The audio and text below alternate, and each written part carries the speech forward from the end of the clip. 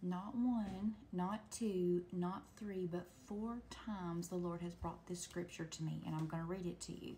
Matthew 7:24-27 says, "Everyone then who hears these words of mine and does them will be like a wise man who built his house on the rock." Now, if you listened to me yesterday, I talked about hearing and listening. Here it is again this morning, but the story about building the foundation has come to me 4 different times in 4 different ways. He says, "And the rain fell, and the floods came, and the winds blew and beat on that house, but it did not fall, because it had been founded on the rock. And everyone who hears these words of mine and does not do them will be like the foolish man who built his house on the sand. And the rain fell, and the floods came, and the winds blew and beat against the house, and it fell, and great was the fall of it."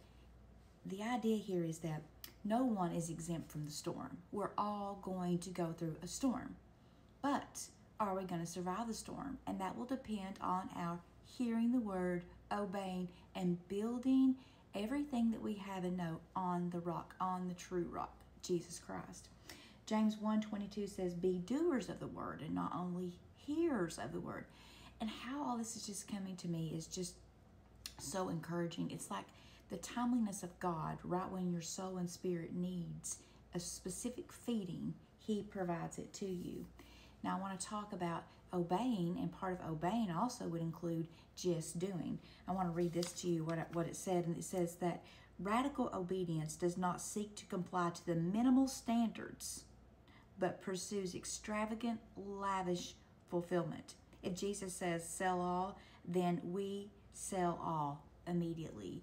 It is about being obedient to His word and His plan for our life. And I'm guilty because I'm going through a storm right now. And you know what I did yesterday? I complained. I really complained. I haven't really complained in a long time. But I could feel that ickiness, that goo of just that complaining, negative spirit, just trying to reside all over me. And I was talking to God last night, and I was talking to Him about this storm, about this thing, about this situation. And I realized that I was trying to complain to Him about what was going on. And you know what He spoke to me, to my spirit? He said, "Where you are right now is what's going to set you up for where you're going." So why would I complain about the storm that I'm in if I know that it's part of the preparation to the next season? Wow. So I want to be a hearer of a word. I also want to listen, which means to obey. And then building all my faith and trust on the rock, Jesus Christ, realizing that He provided us the Holy Spirit. We're none exempt from that storm, remember? But it's where we've built our heart, our faith, our trust, and our obedience. And He says, if mine does them be like the wise man who built his house on the rock. Everyone who hears these words and does them will be like this person. I want to survive the storm, don't you? I want to build my foundation on the rock. And the one thing I want to stop doing is I want to quit complaining, because I've heard this before. If you complain, you remain. If you praise, you be raised.